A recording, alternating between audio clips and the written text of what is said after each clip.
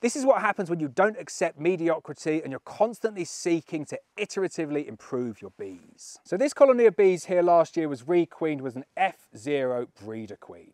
They were horrible, they were angry, they stung me in the face. I'm going to go in here today without a bee suit on, with no fowl, with no gloves, and we are going to take a look at what these bees have turned into over the winter. Giving them enough time now to make sure that there's no horrible genetics left over. All that we're going to have in here is the offspring of that artificially inseminated queen that has been specifically bred to be as gentle as it can possibly be. So let's get inside, take a look, see if I get stung, see how friendly and calm these bees are. So you can immediately see when you open that lid just how calm these bees are. None of them flying up, they're genuinely not fussed. This is a flying day, it's about 14 degrees here. You can hear the buzz all around the apiary. These are really nice, calm honeybees. So you can still see a couple of bees there flying around my face. But if I put my hands over the colony like this, you'll see they're really not that interested. You'll get a few flyers. They've not really even had the lid off. They've not seen proper daylight, the majority of these bees. So they're naturally inquisitive, but they're super, super gentle. As I said, I'll show that on the other camera there, like I'm basically touching the bees there, and they are not fussed by me at all.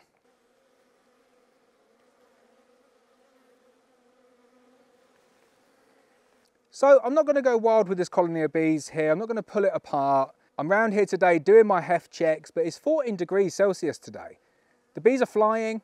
Okay, there's no benefit to me going into the colony today, but I'm experienced enough to be able to take a frame out like that without damaging any of the bees. And I just wanted to show you just how calm they are. Like, they don't come much calmer than that. I can put them up kind of close to my face like this. I know, I'm tempting fate, but they're super, super calm.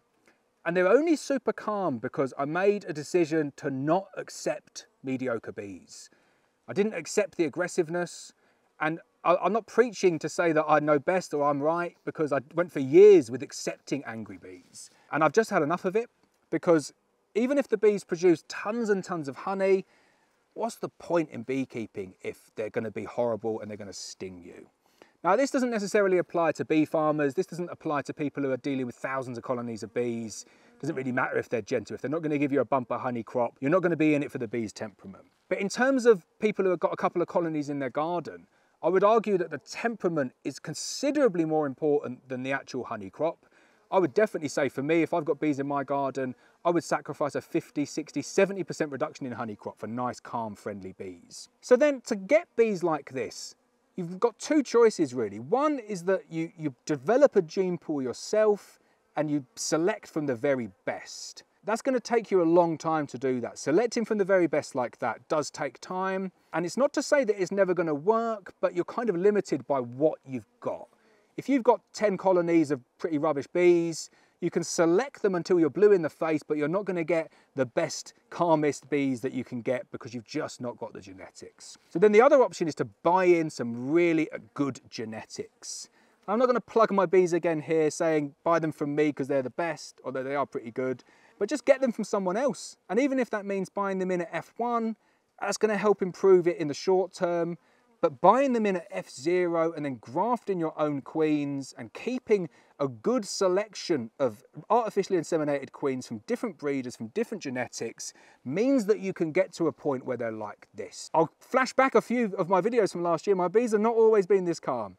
It's cost me a lot of money to buy these queens in, and I will continue to use them and breed from them, and I will continue to make sure that I've not got aggressive bees.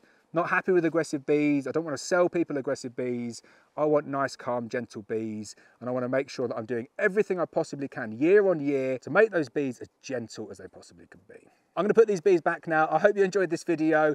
If you did, please hit the thumbs up button. Please subscribe to the channel so you can see how my bees are getting on through the 2023 beekeeping season.